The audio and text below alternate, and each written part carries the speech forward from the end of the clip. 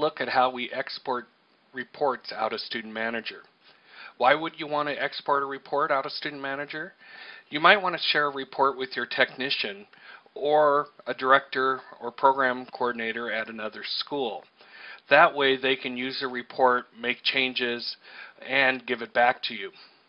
To export a report, we're going to go up to the Tools menu, to Reports, and we're going to export additional reports. We're assuming the report we're exporting is not one of the original master reports. When we click on Export Additional Reports, we get the Select Additional Reports menu. This allows us to choose which report we would like to export.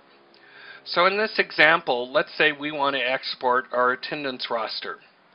So I'm going to go ahead and double click on attendance roster, and it wants us to pick a destination for this report to be exported to. I have a USB drive plugged in, so I'm going to go ahead and choose my USB drive. When I go ahead and select, that report is exported out. If I was to go ahead and take a look at my USB drive, you would see that two files have been exported out, a DBF file and FPT file. Those two files have to be kept together to allow the file to be imported into another copy of Student Manager. That's all there is to it. Good luck.